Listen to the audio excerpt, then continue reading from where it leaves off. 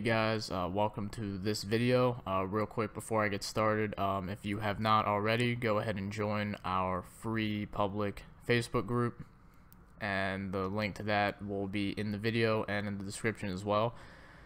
So anyway, getting into the video, this video is going to cover the difference between a churn and burn style store versus a long-term branded type store, and this is a difference that not many people understand, or most people don't even think about what type of store they have. They're just moving forward with one of them. So before we get into it, I'm going to say that 99% of stores are churn and burns. So getting right into it, so what is a churn and burn store? So a churn and burn is a store that's built with the short term in mind, with the primary goal being fast, large amounts of money generated as quickly as possible. And some common characteristics of a churn and burn store is the primary traffic source is typically, if not always, going to be just Facebook advertising. And then these ads are usually run directly to product pages, with the main goal being to just generate one upfront sale. So it would just be an ad that's like, check out this product, and then you send it to the page, and your goal is just to generate that one sale. So the typical strategy is run ads and then upsell them as much as possible on that one sale. So you'll upsell them a bunch of products on the one purchase, and then you send out your abandoned cart emails and you retarget people, and that's it. And you just pretty much rinse and repeat this whole strategy. And this, as I said, this probably sounds familiar because this is what 99% of people are doing. And also, there is a minimal focus on branding, customer service, attaining product reviews, and developing a brand culture, and getting fans. And what I mean by fans is just people that become extremely loyal to your brand and like associate happiness and positive emotions with your brand. So a good example of this is Starbucks. You can think of how many people have positive associations with Starbucks, and how many people are fans of Starbucks. Churn and burns usually don't focus on cultivating fans or branding too much. They're just running ads to generate as much money as they can up front. And there's also a minimal focus on email marketing, SEO, and content marketing.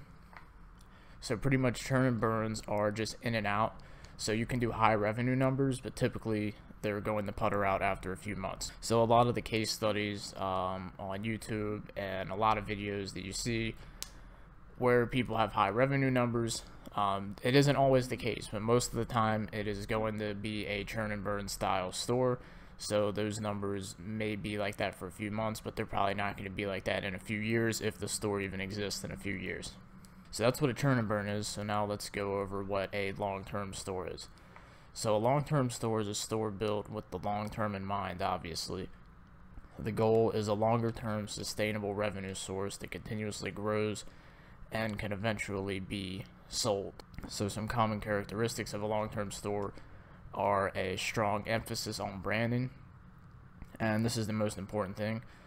And then I also put in here branding on your products. So most of the time, if you're trying to brand effectively, at this point you're going to be putting your brand on your products. But this is the most important characteristic of a long-term store, because you think about all the biggest brands in the world, you think about all the big e-commerce names and just big businesses in general. They all have excellent branding. Sometimes some branding is so strong that you associate certain colors with that brand. Like you may see red and then you immediately associate Coca-Cola, and that's due to extremely strong branding. So another thing, most of the time in a long-term store you're going to be ordering in bulk and then getting in-house, in-country fulfillment. So like a fulfillment center, so you would be ordering your products in bulk from overseas, most likely with your branding on them, and then you'd be sending them to a local fulfillment center. And the reason you'd be doing this is that way you can do custom packaging and also have quicker shipping times, because it's easier to build a solid brand with quicker shipping times. And another thing is, one of the main focuses is going to be on building a list of leads that turn into lifelong customers and fans, as we talked about earlier. And what I mean by this is, you're not just focusing on making one sale and then never talking or reaching out to that customer again, but you're actually trying to cultivate a long-term recurring customer. So you're trying to develop loyal fans that are following your brand and actually associate with it in a positive way.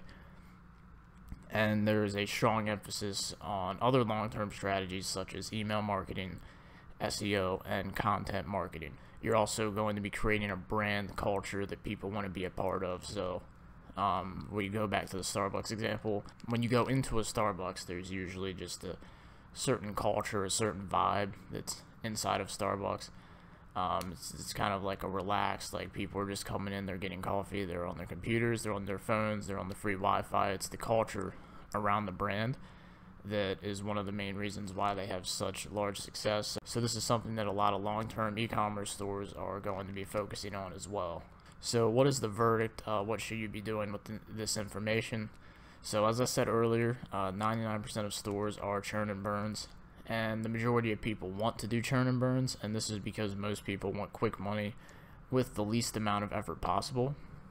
And this is actually a good thing for people doing long term, because it means there's less legitimate competition, because it's relatively easy to crush competitors that are using the churn and burn method, because since you'd be playing long term, you can spend more on leads, customers, and you're going to dominate a wider array of traffic sources because you'll be doing more than just Facebook ads.